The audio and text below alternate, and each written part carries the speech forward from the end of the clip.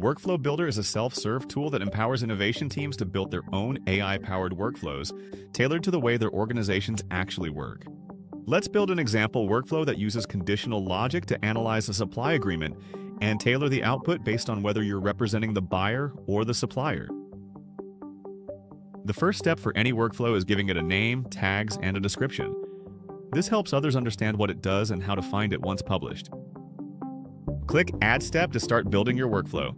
We'll start with a file upload block that asks the user to submit the agreement to analyze. You can specify both the number and type of files allowed. Give this file a descriptive label so you can easily reference it as context later in the workflow. Next, we'll add a selection list block that asks the user, "Are you representing the buyer or the supplier?" We can use the conditional block to route the user based on their response. Each track can be designed to reflect how your firm approaches buyer and supplier side analysis. Let's build the buyer track first. We'll add a prompt block asking Harvey to identify the top 10 red flags for the buyer and to propose amendments that would improve buyer flexibility. You can structure this prompt to reflect the kinds of insights your firm typically surfaces in these agreements. We'll anchor the prompt in the supply agreement context. You have the flexibility to select the most appropriate model for the task or allow Harvey to optimize the choice for you. Let's label the resulting output buyer analysis. We end this track with a response block that displays the analysis to the user. Now let's create the supplier track.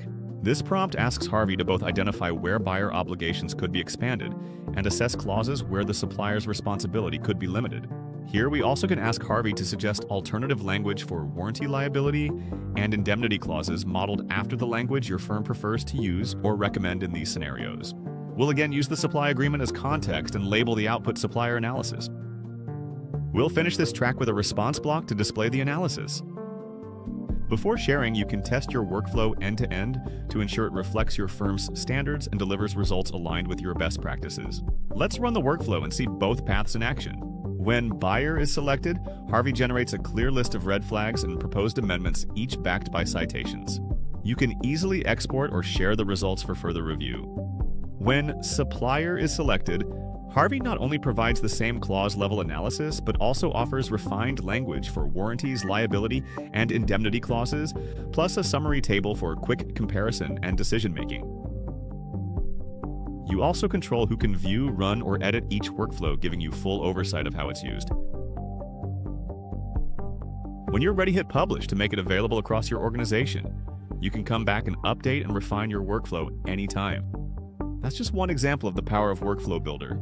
If you can define the process, you can build the workflow.